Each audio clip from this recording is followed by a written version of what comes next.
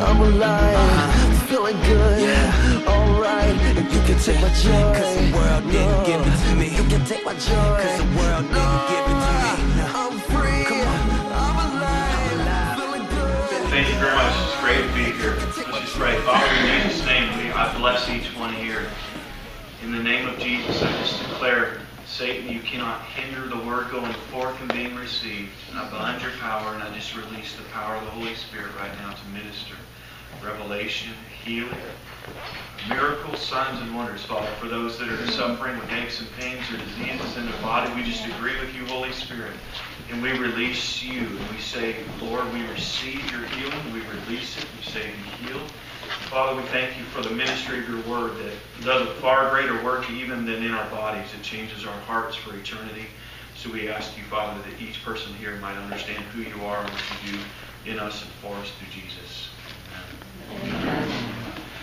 Well, last night I kind of indicated where I wanted to go this week. And if you've got a Bible, if you can open up to 2 Corinthians chapter 5. I just want to this is the nail, okay, that I set last night, and we got one good whack on it. We're going to whack on it and whack on it and whack on it till it's just really set in your heart.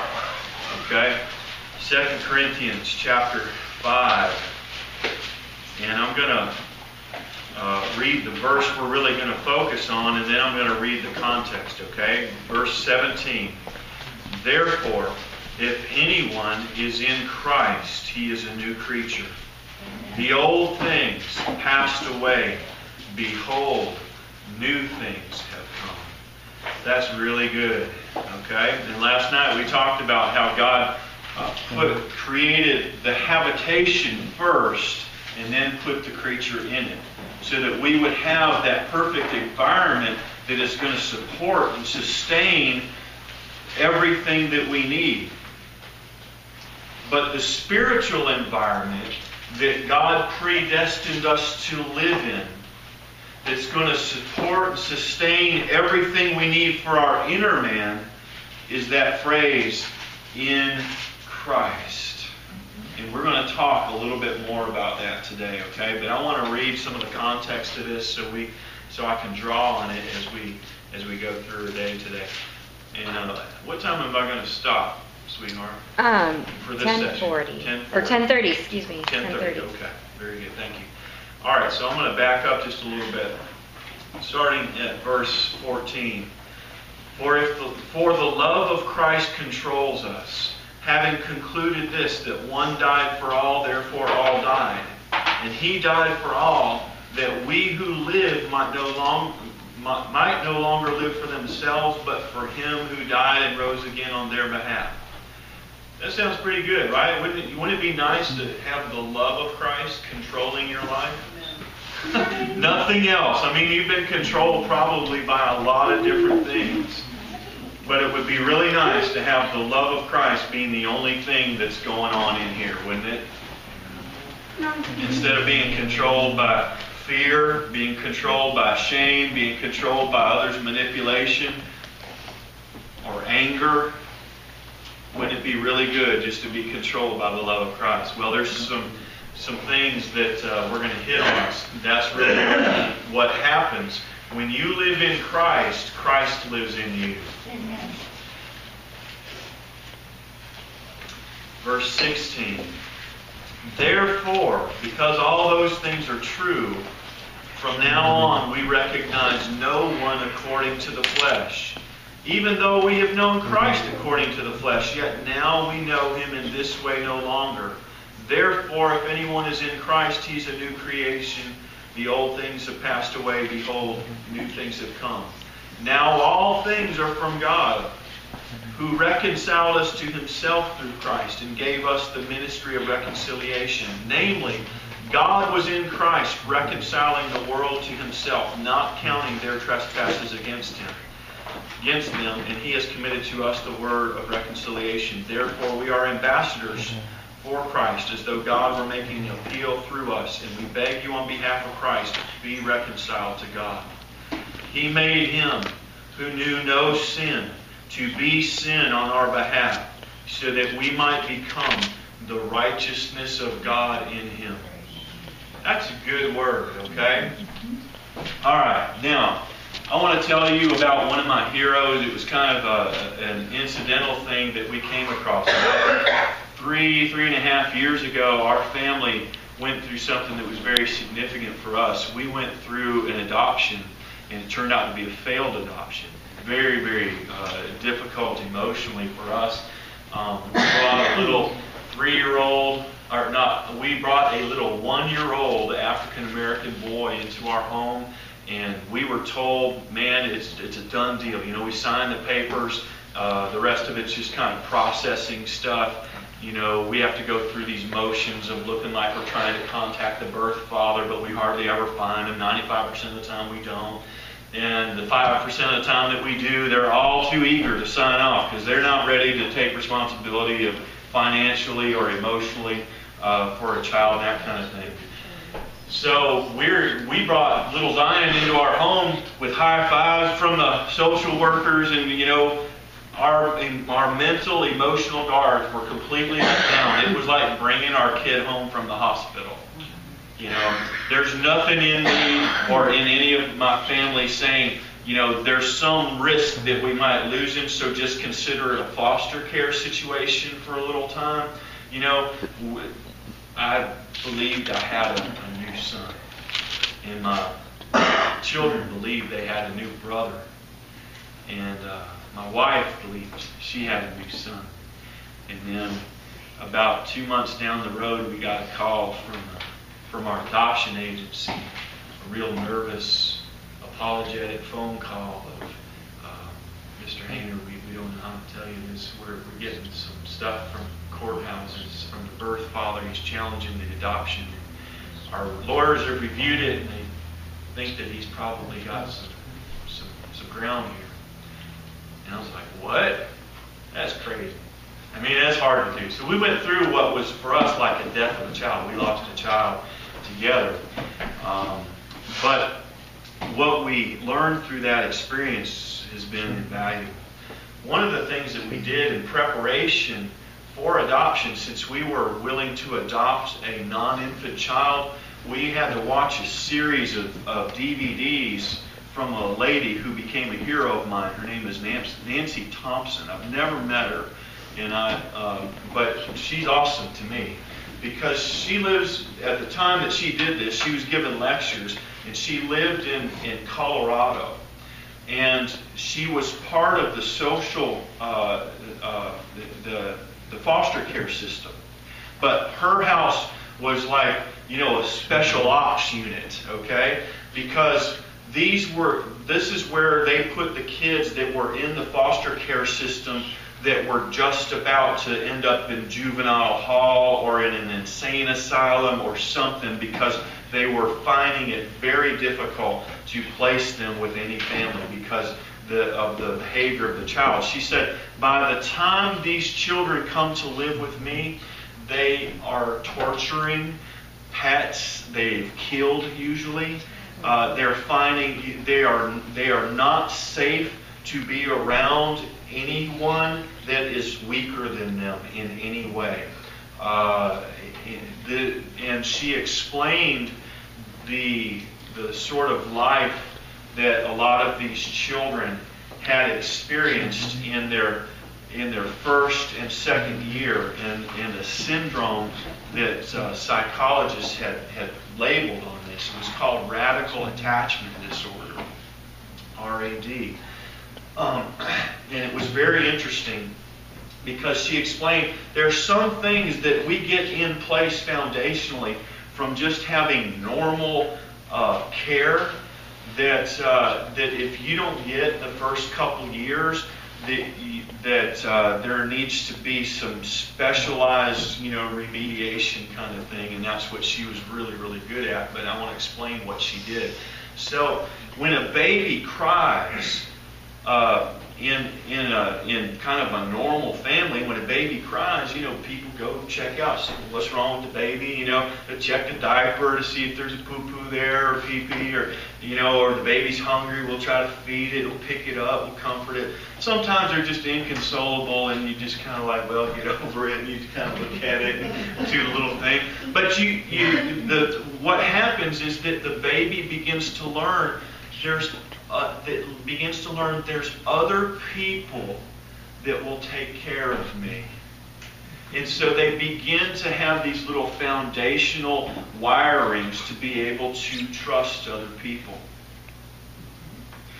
In other homes, babies cry and cry and cry and cry and cry, and no one goes to take care of them.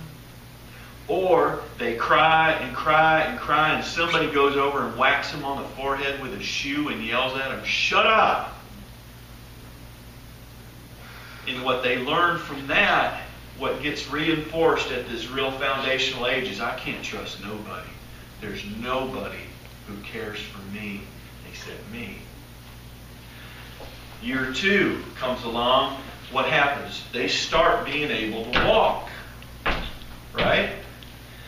And if they're in an environment where they're not getting any normal care, any sort of boundaries, any sort of direction, they are just totally left to themselves.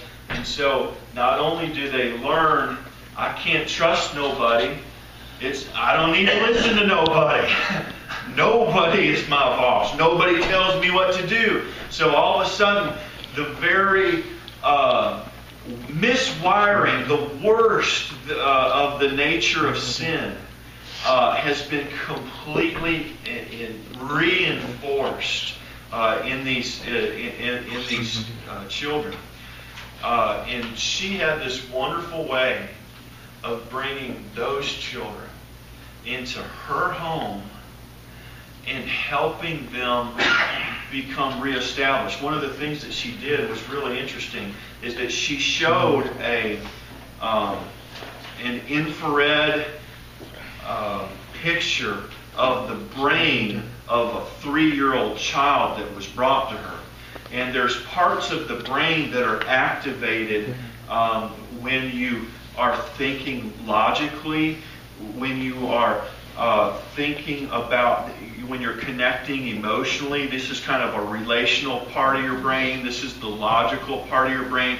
And in the back is kind of that argumentative fight or flight, or, that kind of, when you're arguing with somebody, the back of your brain is like really big, because you're just trying to look for, what's wrong with their argument, and I'm going to be what's right, and I'm going to beat you, I'm going to win, and this is the way that's really active.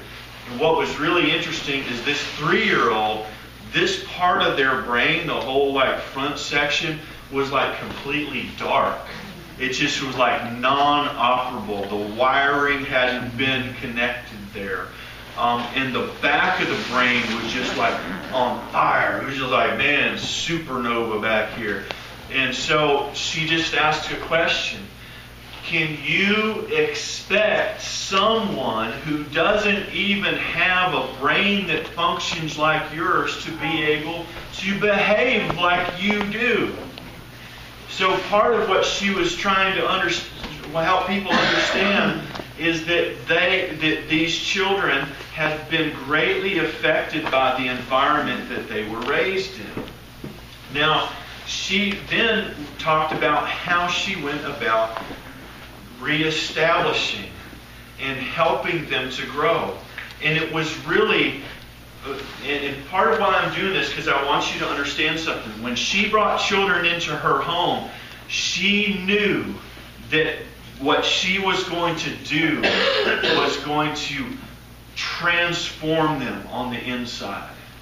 Okay? She wasn't bringing them into her home hoping that she would finally have somebody to love her.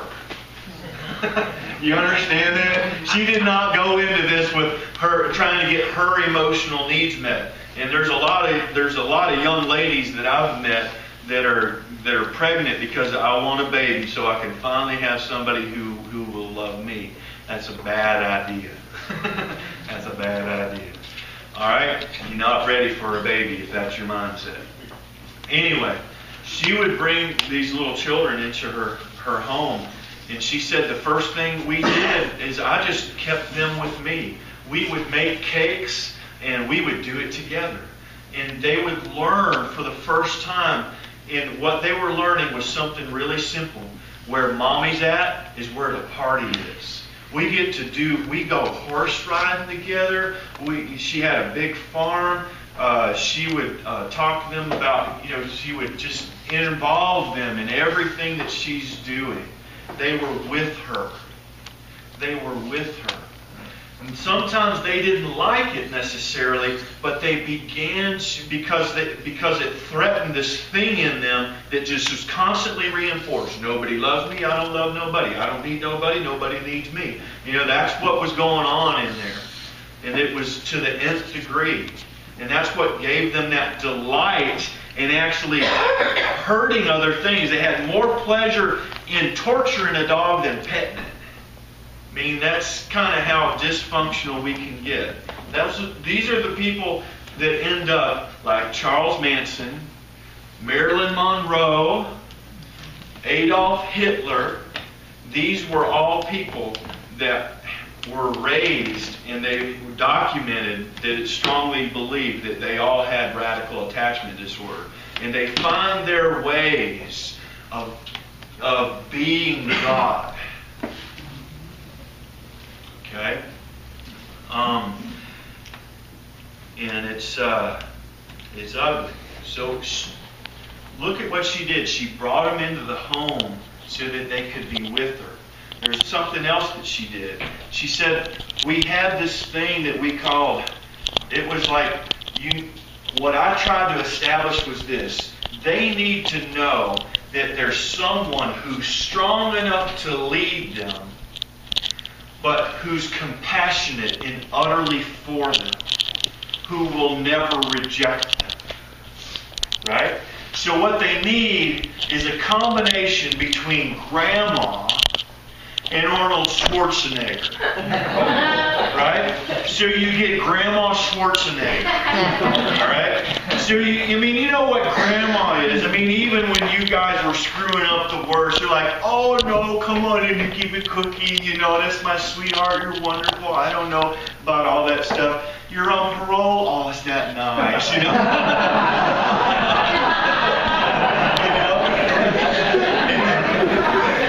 And then you got Arnold Schwarzenegger like, I must break you, So she called it, another analogy she used, she said it's like a steel cage with a velvet lining. But in the cage is a party, a celebration. Outside the cage, it's just not, you can't get outside the cage, basically.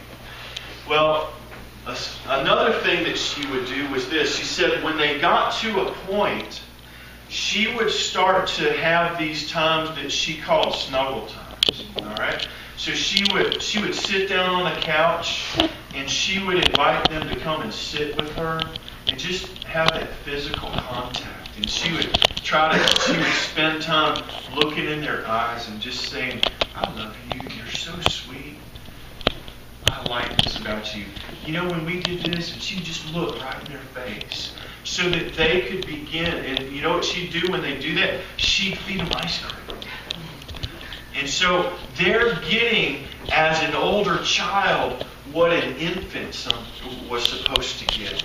They're getting this nurture on mommy's breast. And they're getting this...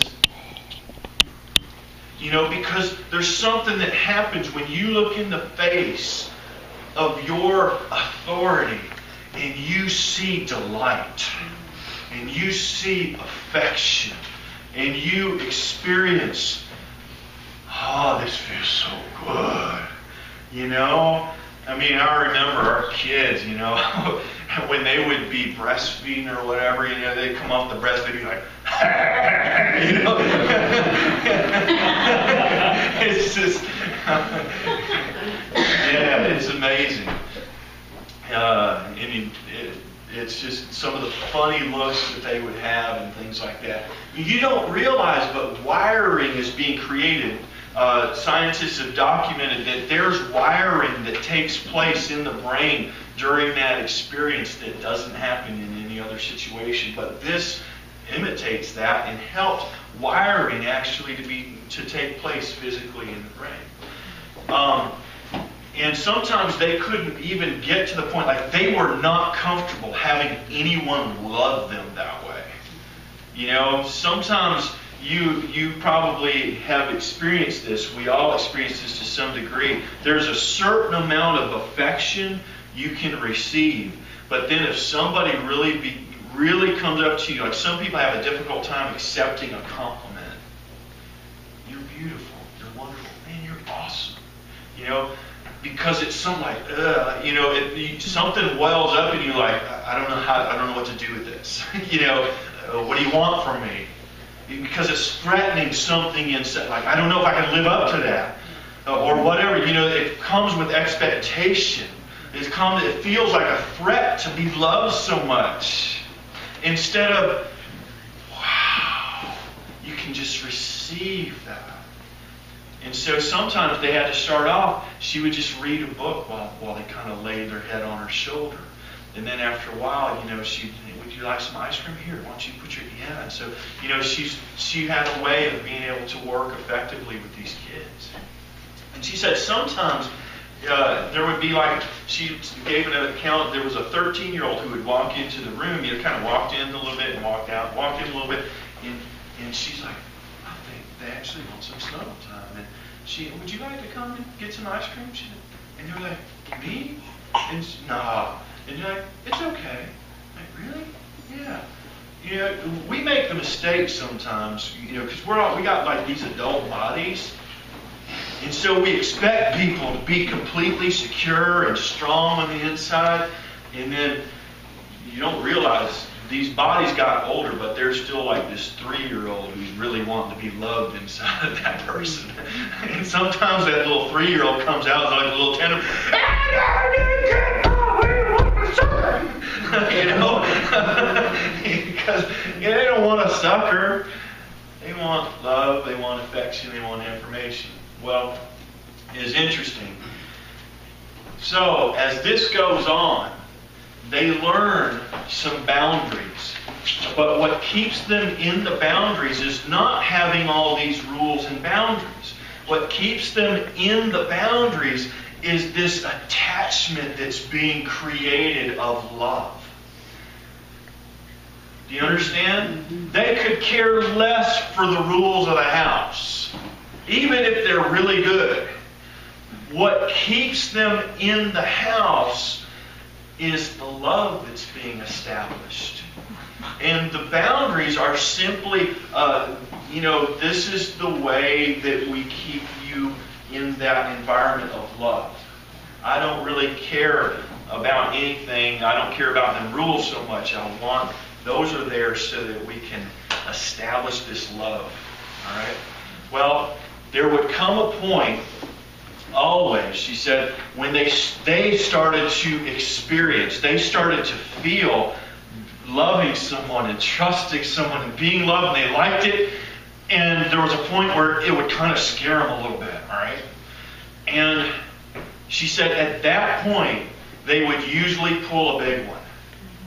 They would do something really, really stupid, and it was almost defiant and on purpose. And they would do it just to prove to themselves, see, they're going to reject me. See, I really can't trust them. See, blah, blah, blah. And it was the Gollum part of Smeagol, you know? If you're familiar with that. Well, she gave this account one time. She came down the stairs of her house, and there was a little 5-year-old girl who was in the middle of her living room floor. She had her dress up around her middle up here, and she had just did a big number 2 right in the middle of the carpet on the living room floor. And Nancy walked down the stairs, and one of the things that she was trying to do was to encourage parents, foster parents, social workers, to say, look, if you are getting your happiness and your joy and your peace and your security and your strokes from those kids, if you're looking to them to do that, you're going to react in so many ways because everything that they're doing is calculated to get it, to get under your skin and to get in your mind and that kind of stuff. You have to be secure. You have to get your joy and your peace and know who you are and get that from God, right? But when you're filled with His peace and your joy, when they do something stupid, it doesn't become your problem. It's their problem. And so don't let what they do that's disobedient, defiant, and stupid get up under your skin. Let it be their problem. And I was like, yeah, how does that work? And then she tells this story. So she's coming down the stairs and, you got a 5-year-old who just did a dump in the middle of the living room.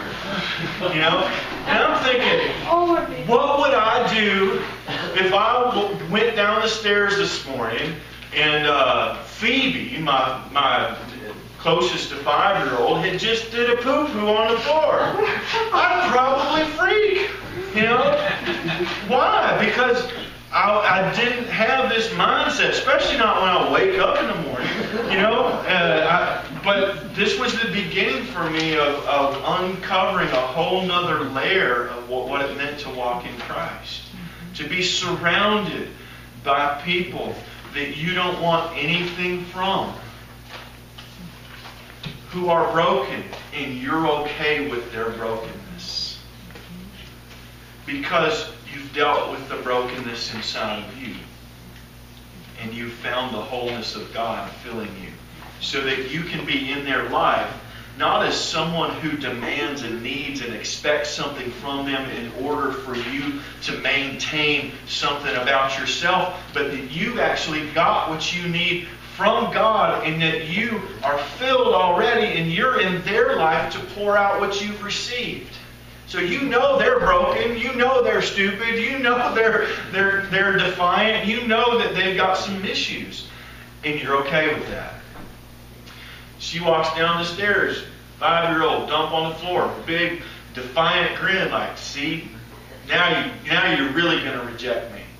You know what happened? Nancy looks at it, walks right through to the kitchen, didn't say a word, walks into the utility room, gets the bucket and the plastic gloves and goes over to the sink, fills it with hot water, pours a little, cleanser and stuff in there, and walks and gets a brush and walks over, sits the bucket down, the gloves and the brush. She says, honey, I don't know why you did that there. It's sure going to take a lot of work. I'm going to go upstairs and read. I'll be back down in about a half hour, and this should be cleaned up. I love you. I love you. And she walked upstairs and read a book for 30 minutes, came back down, and it was clean. Now, I want to say that to you because I want you to know that God has brought us into the house. And He has brought us into that environment that we need. But we come into that environment a lot of times with orphan mindsets. Okay? And He heals us. He really does. And so I want to talk to you about that. He will let you, He makes you responsible for your decisions. If you want to take a dump in the middle of your life, He will let you do it. And He will give you a bucket, and He will give you a scrub brush, and He will say, I want you to clean that up. And sometimes those messes take a while to clean up, but that is not God rejecting you. He will not kick you out of the house. If you choose to leave the house, run away forever,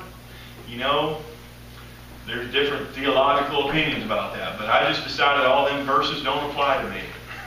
You know why? Because I ain't running away. I'm in the house forever. And that's good. Because that's where I like to be. I've been outside the house before. That sucks. It really isn't good.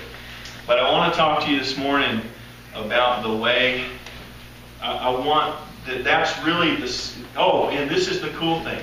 That 3-year-old After living with Nancy for 2 years, they did another scan of that 3-year-old brain.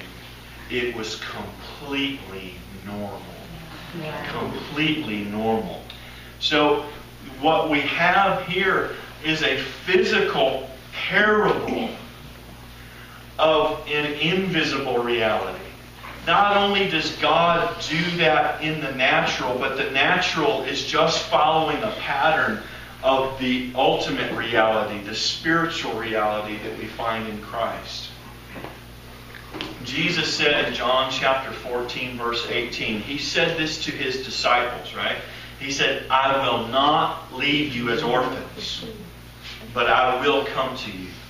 See, the Father was in the Son. So the Father was fathering people through the Son. He was fathering the Son. Because even while He's bodily on the earth, His innards are inside the Father. That's the environment that the Son has always lived in. You're my Son, I'm so well pleased in you. And He never became detached from that. He never started trying to get His identity from out here. He was used to us being idiots. But he wasn't against us for our issues. The only people He was against were the slave drivers, the Pharisees. See what happens when orphans think they come into the house, but they come into the house as slaves? A slave mindset is just a religious orphan.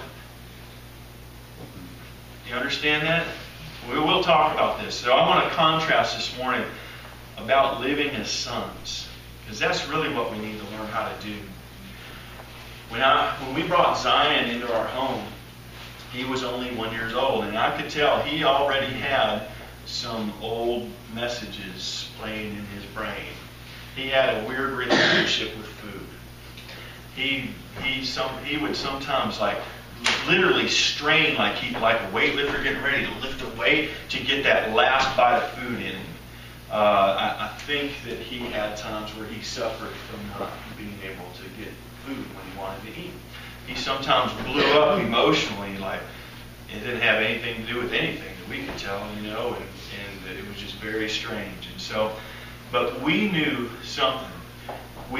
That if Zion could just see himself through our eyes, he would not be afraid of not eating. He would know, I'm in Daddy's house. When I get to be able to walk, I can open the refrigerator and get what I want. They're never going to let me go hungry. I'm in Daddy's house. I'm not a second-class son. See, I make a distinction between that which came in from what was working in Zion, that he brought in from outside the house, and who I truly saw him. I didn't see him as a young man with a bunch of dysfunctions. I saw him as a son. And so I was working past his dysfunctions so that he could experience what it was like to be loved as a son. Do you understand that? Mm-hmm. Same way that when a parent has a child who gets sick, right? You want to kill the virus, but not the child. Right? So you make a distinction. But if they get cranky because of the virus in them, the parent kind of understands, they're not feeling well today because they've got stuff inside them that doesn't belong to them. God does the same thing spiritually. They've got lies in their hearts and their minds that were planted there by the father of lies, and that's affecting their whole mindset. And so they're in my house now, and they are sons. When we brought Zion into our home, I realized I did not have son love and adopted son love. I just had son love, and what adoption was bringing him into that place in my heart. He is all of me. Hey, check this out. How much does the Father love the Son? Oh my goodness. You've been adopted into that place. I want to show you this from the Word of God, Galatians chapter 4. See, a lot of times we have this mindset, a mindset of orphans. You know what? Jesus is looking at, stay at Galatians 4, but you know, Jesus is looking at grown men who had run businesses, who were family men, some of them, who were established, who he said, come follow me, and they left everything and came follow him. And now he's looking at them. He said, I won't leave you as orphans. I mean, as far as Jesus is concerned, if you don't know God as your Father, you are an orphan. You are a spiritual orphan. You're like those kids in Honduras and Brazil that are running around picking through the dumps, or washing windshields and trying to beg for money and stuff like that. You're thinking only for yourself. Nobody else will take care of me, right? You're just scheming. You're just thinking about your needs, and everybody else is just a means to that end. And he said, you know what? When you don't have a father, that's the way people live. And the angels of heaven look down at the Donald Trumps of this world, or people, you know, that are rich and famous who don't have God as their father, and they look at them and say, these orphans, these poor orphans, rummaging through the world, just trying to get what their father is only going to be able to give them. And Jesus said, it's been really cool. The Father was in him, being able to father finally. You know, I long for a day that we might be able to see Zion and give him a hug and say, you don't even know us anymore. We've loved you your entire life. You know? But it's crazy. There's somebody who loves you that much. Even more. And he's your Father in heaven. And he's able to be with you. So it's good. Through me, he gets to run to you, give you a big hug. You know, through the Word, through the Holy Spirit, he can really be with you. All right, so we don't want to live as orphans. The Father doesn't want us living as orphans, so let's don't live as orphans. If we find in ourselves those orphan mindsets rising up, we'll be able to make a distinction as we understand the mindset of a son, be able to step into that, walk in that, okay? All right, so Galatians chapter 4, verse 4. You see, but when the fullness of time came, God sent forth his Son, born of a woman, born under the law, so that he might redeem those who were under the law. Okay? Now just a second here. God sent forth his Son, born of a woman, born under the law, so that he might do what? Redeem those who were under the law. You know what this is? This is God paying adoption fees. This is God making sure that what happened to us with Zion could never happen. He's paying to make sure that the law and the old man can make no claim on you. When you come into the family, you are sealed by blood. Your blood bought. It's all sealed. You are with him forever. That's good. Jesus said, I and the Father one, I have my sheep in my hand, and no one can snatch them from my hand. Isn't that good? Amen. That's good.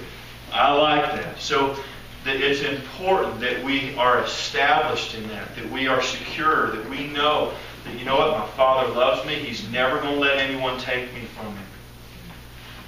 That we mean that much to him. All right? But a lot of people get that much of the gospel and they think, okay, now what? We're in the house. And, you know, we're saved by grace. And then they start getting a bunch of rules. Well, now you got to change this, fix this, do that, don't do that. And, you know, it sounds like, whoa, you know. And then it's like, I don't know how to live that good. I'm not that great, you know. And it feels like a bunch of expectations all of a sudden. Right? And then if you're not careful, you begin to feel like God is mainly disappointed with you. God is mainly trying to get you to change so that He could really love you. But that's not the way things are working, okay? Watch this. He sent, verse 5, so that He might redeem those that were under the law, that we might do what? Receive the adoption as sons. Because you are sons, God has sent forth the Spirit of His Son into our hearts, crying, Abba, Father. What did God do? He adopted you as a son. He paid the redemption price. Why? It's a love thing. In 1 John chapter 3, behold what manner of love the Father has given unto us, that we would be called the children of God. Do you understand the reason He makes you a son instead of, great, you're saved from hell. Now, do everything I want. Don't expect to be loved by me. You're just not going to go to hell. But finally, you're going to start doing what you're told. He could have done that if He were a different God. If He were Allah, that's what you get. But He ain't Allah. He is Almighty God, and He's the God and Father of our Lord Jesus Christ. He's the God who is love. He's our Father who is in heaven. And so what does a father do? He has sons. So He adopts you as sons. This is how it comes down for me. I learned like y'all do, read the Bible, pray, try to meditate on the Word, don't do the bad things, do the good things, all that kind of stuff. And I was doing a fairly good job because I was a fairly disciplined person. But deep down inside, I always knew there was a bunch of stuff I needed to improve. So every time I went to God, my prayer life basically consisted in, God, help me have a good day. Help things not go bad, because I don't like it when things don't go bad. And help me not to be a screw-up. Help me to do this. And so it was basically behavior-oriented, event-oriented. It was me bringing my life down here, these things out here, up to God to hopefully get some sort of blessing and touch on those things. Is that the way the Son and the Father have been relating all eternity? Man. So, I remember one time God saying it to me like this. He said, Andy, I've seen all these things that you've been doing to try to build a relationship with me. How you've been praying diligently and reading your Word diligently and trying your best to transform your character and all this kind of stuff. He said, listen, how about we do this? How about we set all that aside, and this is what I'm going to do for you. I'm going to give you my Son's relationship with me as your relationship for you to enjoy by faith. Amen. I will give you that very same relationship as a gift. You enjoy that by faith. You step into the love I've got for Him. It's yours. It's a gift for you to enjoy forever. Enjoy being loved with a love that you didn't earn. A love that it's just His. And now He, through His death and resurrection, has given you that so that you get to participate in Jesus Christ. See, we screw up because we think that the Christian life is imitating Jesus. It's not. It's participating in Jesus. We get to participate in Him. We get to partake of Him. 2 Peter chapter 1, verse 4 says, by His precious and magnificent promises, He has made you a partaker of the divine nature. See, it's not like God's over here and we get to see how Jesus lived and we do our best to become like that with our old nature. It's like, oh, He did He did Jesus stuff because he had Jesus life inside of him. See, he had the same human life that you and I have, but he had something else. He knew that the human life was a container of a spiritual nature. And he had the nature of his Father living inside of him. So what he did was this, is he simply lived by the life of his Father. The Christian life is not just a matter of lifestyle, it's a different life form. It's a different life form. It is the divine nature of God. You put a flower in a pot, it's going to have a short lifespan, stand really still, grow up, smell good, die. You can talk to it all you want. It will not talk back. Okay? You can love it all you want. It won't love back. You can take an alligator, you can put it in your home, you can call it kitty, kitty, kitty, and scratch behind its ears, but one day it will scratch behind your ears. And you are going to look like the food did. It will not grow fur. It will not be warm-blooded. It will find the warmest room in the house, and it will find something to eat. And it might be you. Why? It's a matter of biology. You can't be in the flower kingdom unless you have flower biology. You can't be in alligator kingdom unless you've got alligator biology. Alligators do alligator stuff because of DNA. Do you understand that? Jesus Christ had a biological advantage that he was bringing into the human race. Human beings, apart from God, have a natural biology. We have a natural design. Right? But it's incomplete because we were designed to participate and to get our energy, to get our love, to get our joy, to get our truth, to get our fulfillment by being containers of a whole other life form. We are to be two life form beings. We were unique in all of the creation of God. And Jesus was that. He said, look, if you see me, you're not seeing me. You're seeing the life of my Father through me. If you're hearing me, I'm just speaking to you the things I heard from my Father. So he was hearing from his Father. He was manifesting the Father. And he said, I live in him, he lives in me. But I'm hooking you up so that you can live in me. And all that the Father is in me is downloaded now into you. So he said, look, instead of running the programs on your hard drive, how about you hook up into me and start live streaming what's on the Father's server? Isn't that good? It's a lot better. Your program's got all kind of viruses. But that's what he's done for us. That's what this verse says. Because you are sons, not only does he adopt you and put you in Christ, he puts Christ in you. But the way that the life of Christ operates in you is when you take by faith that position of putting on Jesus Christ. I'm going to go a little bit over here, if that's okay, and then we'll still have a 10-minute break, and then I'll take it off the second time, if that's okay. All right, good. All right, I want to. You guys know, some of you are probably familiar with the story of Jacob, how he got the firstborn blessing. It was prophesied he was supposed to get it. But the way he went about doing it was completely illegal. All right? He and his mom conspired to deceive their father. Father was supposed to just give it to him, but it didn't happen that way. But he did something illegally. Because the father had fallen in love with the firstborn.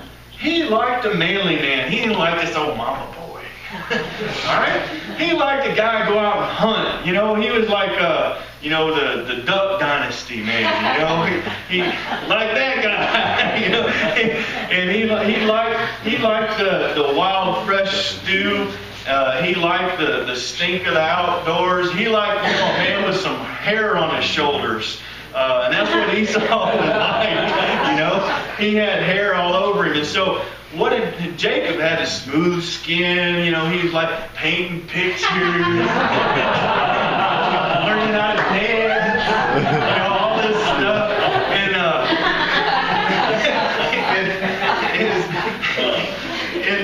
And Esau wasn't too much into that. He's like, oh my, I don't know if I want to give him the firstborn blessing.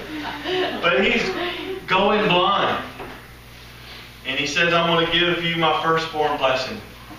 Esau goes out to the field. Jacob and his mom said, bring me 2 goats. They kill the goats, and Mom makes the stew, and then they put all this fur on Jacob. And they get Esau's robe, and they put Esau's robe on him, and they send him in with the dish that Esau would prepare.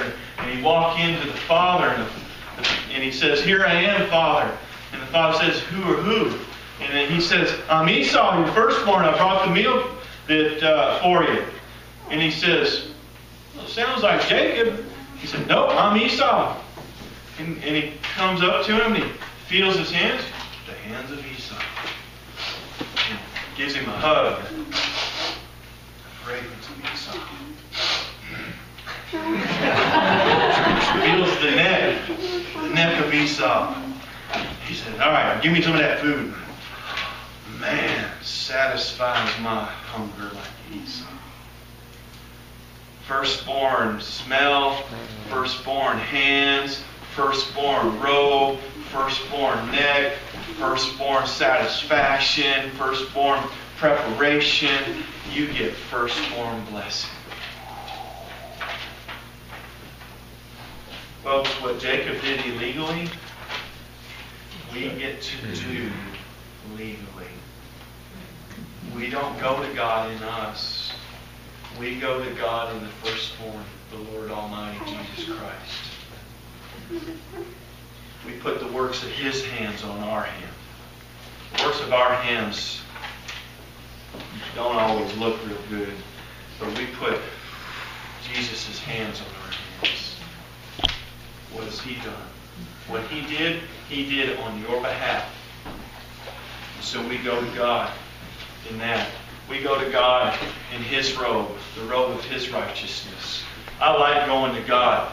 Oh God, here I am. I thank you that I get to wear the righteousness of Jesus Christ before you. I thank you that I'm spotless and squeaky clean. That I'm holy with the holiness of Jesus. That I'm blameless in all of His blamelessness. That I am new as if I've never sinned, because the me that sinned is dead with Jesus. That I am completely righteous, completely blameless, completely holy. And it's not no make-believe, because Jesus really lives inside of you.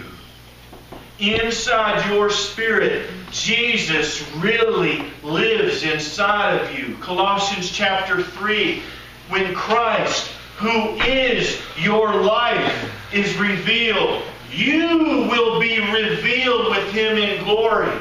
Do you understand? You're not just called children of God. You're not just loved like the very Son of God from the Father and blessed with like a firstborn son from the Father. Do you understand? You are as blessed as Jesus. You are as loved as Jesus.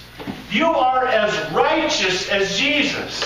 You're as holy as Jesus and blameless as Jesus. Why? Because God made Him who knew no sin to be sin on our behalf. He took all your sin, poured it into Jesus. Why? So that He could take all of His righteousness, the righteousness of His Spirit, the righteousness of His life, put it inside of you and say, that's your life. That's your Christian life. Live by that. So we'll talk about what it's like to live by that life, because it's a wonderful life of fellowship. Face to face with the Father. Enjoying the Father looking at you, saying, man, I delight in you. Drink some of this. Eat some of this. I mean, that's what fills us up. That's what rewires our brain so that we're not so psychotic anymore. So that, because you can't expect a brain that was formed as an orphan to function like the brain of a loved son. But when you receive the spirit and the mind of a loved son, it functions normally from the get-go. We just need to learn how to press the on button. Right? So that we're operating in the Spirit of the Lord Jesus Christ. that environment, even while we're learning to live by His Spirit, that environment never changes. We're always in the home. He's brought us and He puts us in Christ. And whether we believe it or not, right? Whether we're like the 5-year-old girl with a dress up around her middle with a dunk, right behind us, as far as God's concerned, you're my child. And soon you realize I will never leave you. I will never forsake you. That I want you and I value you more than you ever know. The more you're going to stop acting this way. But I'm not going to treat you by your behavior. Your behavior doesn't define your worth to me. I define your worth to me. And I say, I love you as a son, as my very own. You can't change that. I don't give you that right. Isn't that good? I'm glad you didn't give me that right. I'm glad He does. All right, so Father, in Jesus' name, seal this word in the hearts of your children. Amen. Yeah, I'm alive, feeling good. Yeah, alright. You can take my joy, 'cause the world didn't give it to me. You can take my joy, 'cause the world didn't give it to me. I'm free. Come on. I'm alive, feeling good. Alright, and you can take my joy.